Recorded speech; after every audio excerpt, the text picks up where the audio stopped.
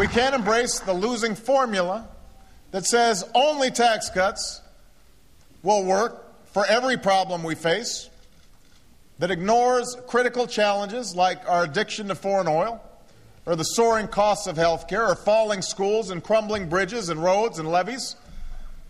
I don't care whether you're driving a hybrid or an SUV. If you're headed for a cliff, you've got to change direction. The president speaking in Williamsburg, Virginia tonight, speaking to assembled Democrats there, sort of hitting the nail on the head about the whole problem with the ongoing stimulus debate in Washington. Let me elaborate on that by getting really simple here for a second. The economy is in crisis because people aren't buying enough stuff. There's supply, right? People make stuff that is to be sold, and then there's demand. Demand is buying. Right now, there's not enough buying. So what they teach you in the very easiest semester of the very easiest economics class, because it's really easy to understand even if you're a total dunderhead about more complicated macroeconomic stuff, what they teach you is that the government can turn around an economic crisis that's caused by not enough demand by making demand. Stimulating demand, they call it. Economic stimulus.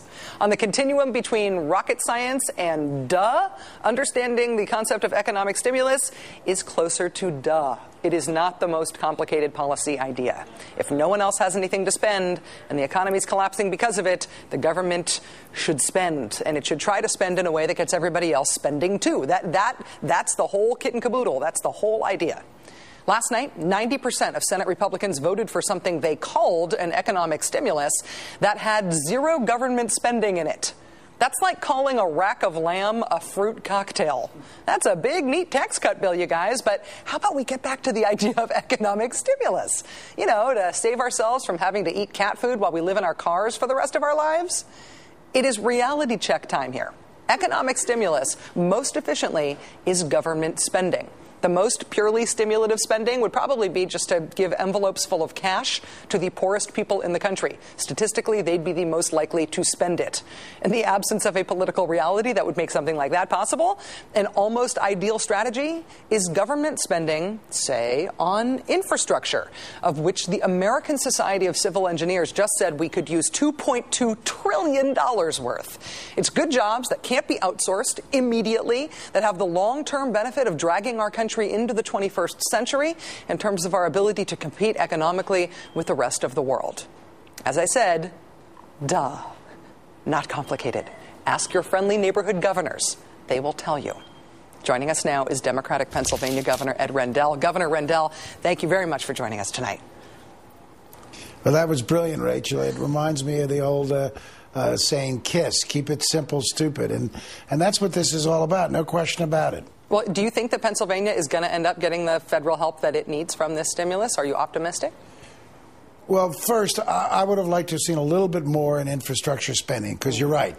That's not only the one that employs people the fastest, but it puts money into the economy, money going to steel factories, concrete, asphalt, lumber, factories that employ working Americans. That would have been the best way. And there's $100 billion of stimulus, of the infrastructure in the stimulus. I would have liked to have seen a little bit more for roads and highways and mass transit. But it was a good, excellent start. And what bugs me, and I think bugs all of my fellow governors, Governor Christ of Florida, Governor Schwarzenegger, good Republican governors, is this obsession about keeping the spend down. When in fact economists, including Martin Feldstein, have said we've got to spend a lot of money to influence the economy because we have such a significant GDP. We've got to make a dent in it. Today, the Collins Group wants to cut $90 billion. And I think, I don't mean to be negative, but some of that money should be cut. But a lot of it, aid to the states. They say, well, the states don't need this stabilization money. Well, yesterday I delivered my budget speech. $1 billion in cuts in state programs, $215 million in revenue enhancements. And if they cut the $25 billion that's in the stabilization fund, I'll have to make $500 million more in cuts, and that will mean over 3,000 or 4,000 layoffs in our educational institutions, both K through 12, higher ed, and our state workforce. It'll mean business tax cuts, all of the things that they don't want. How is it stimulating the economy to force additional layoffs of working people?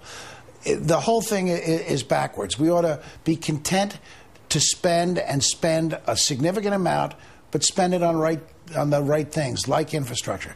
Get rid of the stuff in the original bill that was clearly ridiculous. No question about that.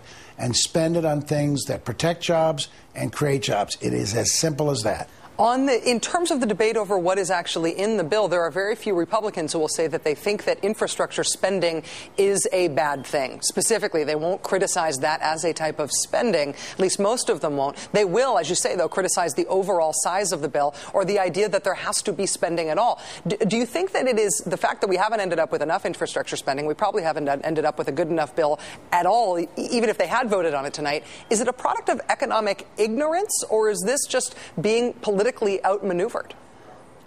Yeah, I think when I heard Mr. Boehner say on some TV show about 10 days ago, this is a chance for us as a party to establish our identity, meaning their identity as guardians of the federal treasury, an identity that they did everything opposite of for 8 years. But if they want to establish their identity, not now. This nation is in deep, deep trouble. People are hurting at levels that I don't know if these men and women understand. It's no time for politics. It's no time for establishing your identity. It's time to get money into the economy, as you said, and that comes from spending. And it should be spending that has a laudable goal and that also puts people to work. See, I would be much more content if, when the Republicans passed their bill, in addition to tax cuts, if they had a big, expanded infrastructure program. But this is all about ideology. It's all about politics.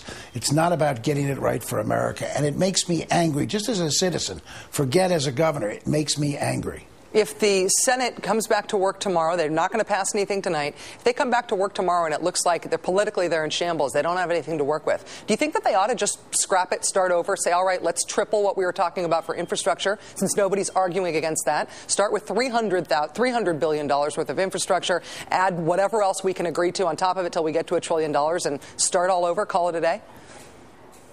Well, if that could be done quickly. The problem here is twofold. You're absolutely right. We need to get spending into the economy, but we need to get it into the economy quickly. Yeah. And that's the point that President Obama has made. And it doesn't seem to me that anybody's listening.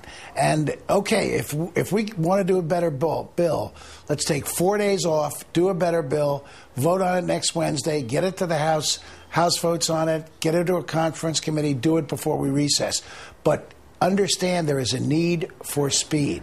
This economy gets worse every day. Every day across my desk, another Pennsylvania firm, a hardwood firm with 700 workers, a structurally sound firm, closes down because there are no orders and there's no way to get credit. It's got to stop, and it's got to stop soon. Pennsylvania Governor Ed Rendell, thank you, sir. Appreciate your time.